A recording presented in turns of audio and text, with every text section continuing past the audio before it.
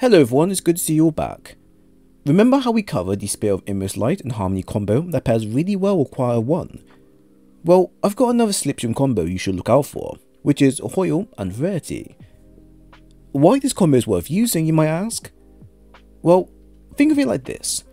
Our Vortex grenades will always be reaching their maximum damage with thanks to Choir of One's damage. This in turn means our weapons will do more damage, get volatile rounds, get constant debuffs applied to enemies, get our grenades back up faster, and most importantly, make your build pretty OP. So I'm going to show you what this build is capable of. Let's start with the general aim and exotic of the build. Our aim is to showcase the exotic combo we have currently, and explain why these combos pair well with Choir of One. We will also break down how this all plays out, and key things to be aware of. For this, we will be using Slipstream and Choir of One. Let's start with our exotic Slipstream. With its exotic effect, it states, a Spirit of Inmost Light, using your ability will empower the other two abilities, granting them improved energy regeneration. A Spirit of Rarity, weapon finder blows with a damage type matching your grenades, grants a stacking grenade damage bonus. So we are using both Heart of Inmost Light and Rarity's Brow within the build as one.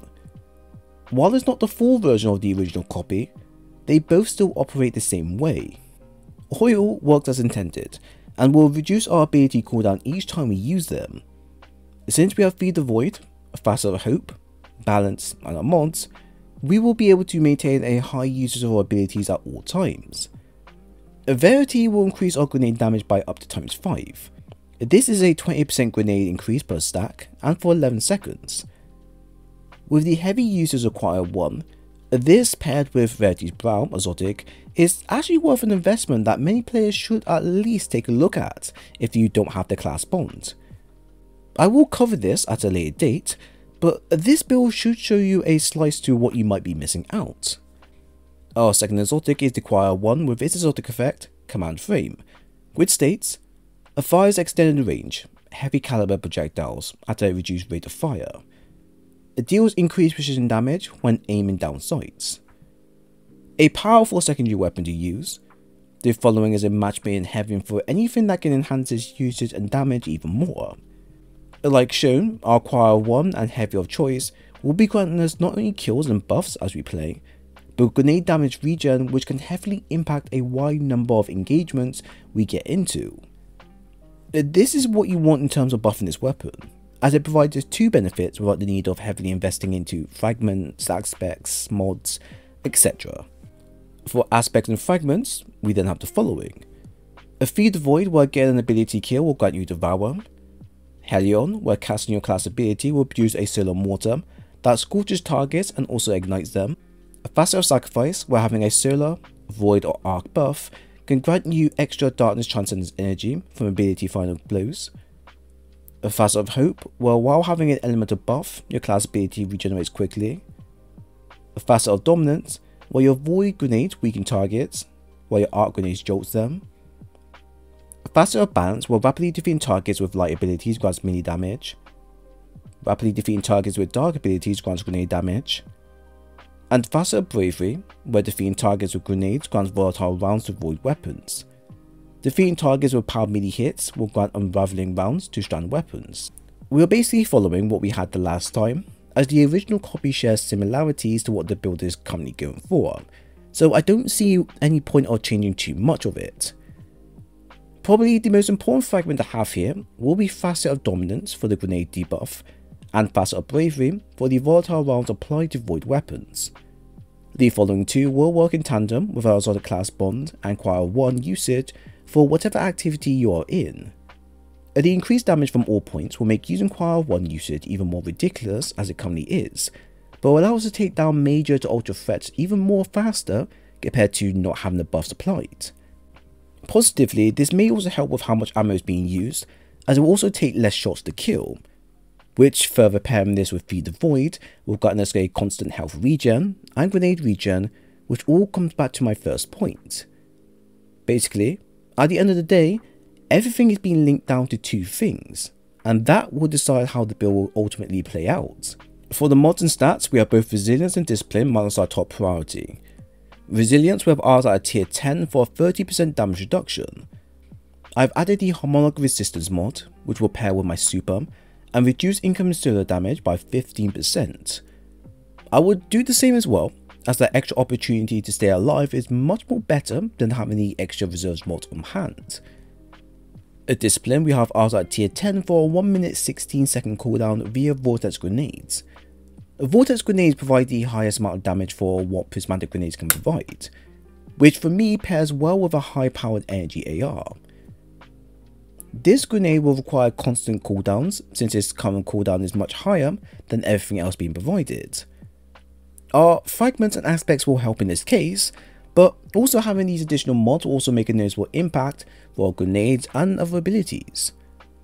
Bolstering Detonation ×1 for a 12% class ability buff, Impact Induction ×1 for a 12% grenade buff, Momentum Transfer ×1 for a 12% melee buff, and Distribution for 4% all ability buff will be suitable for the build.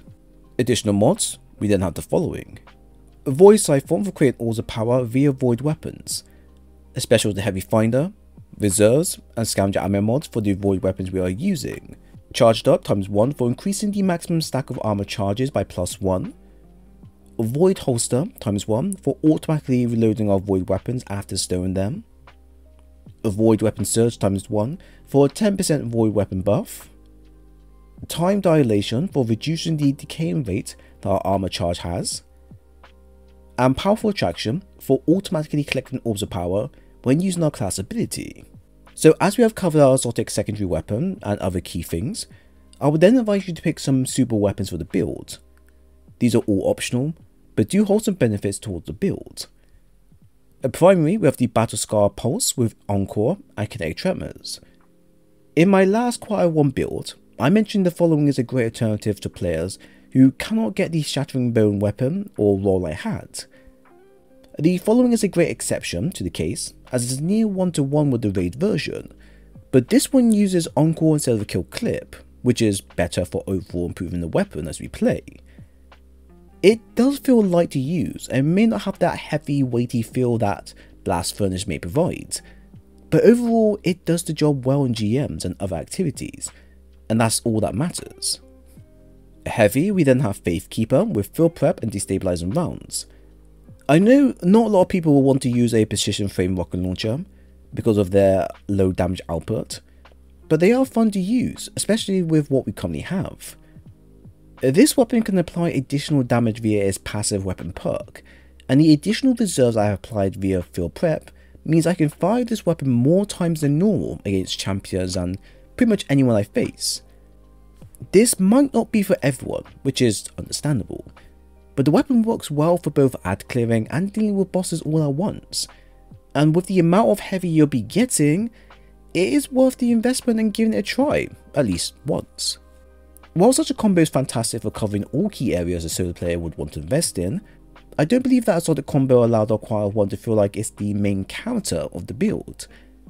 Hence why this combo feels a bit more better overall for how often we are able to use it in coordination with our weapons. Tell me, how often do you use your grenades? A lot, right? That's because Bungie doesn't provide a lot of variation or grenade types in terms of damage for the current prismatic class. You're limited to using what is there, but that doesn't mean our options are terrible. Vortex Grenades with Facet of Dominance is the best and most easiest combo to use when you want a strong and powerful grenade on the get-go. Having Inmost Light and Feed the Void can reduce its current cooldown so that we can use it more often, while Verity is going to keep increasing our grenade damage as we get along. With how powerful Choir of One already is, you should be getting the uber powerful mini Nova bombs in the palm of your hands every 15 to 30 seconds, as long as you net the kills. I think this is where it makes Choir of One better overall, as you'll be using your void weapons continuously to break enemies down, and Choir of One 2 attack features is so strong we can pretty much use this from start to finish if we light, of course, ammo. Since our grenades will be buffing our attacks, and our attacks will be buffing our grenades, it feels like these two are perfectly meshed together to always provide a constant buff that is incredibly noticeable. I know not everyone has the exotic class bond or the one shown, but I do recommend you try and nab the following just to give it a spin. And if not, then there's always my other builds to look forward to, which have better options to pick. So there we have it. I hope you all enjoyed the build breakdown. If you have any thoughts on the content shared, then please leave a comment below. While if you enjoy the content and want more of these videos, then leave a like and a sub while you're here. Dim link for the builds located below in the pin section, and I do advise you to check out my playlist for more. It was great sharing today's video with you all, and I hope to see you again soon.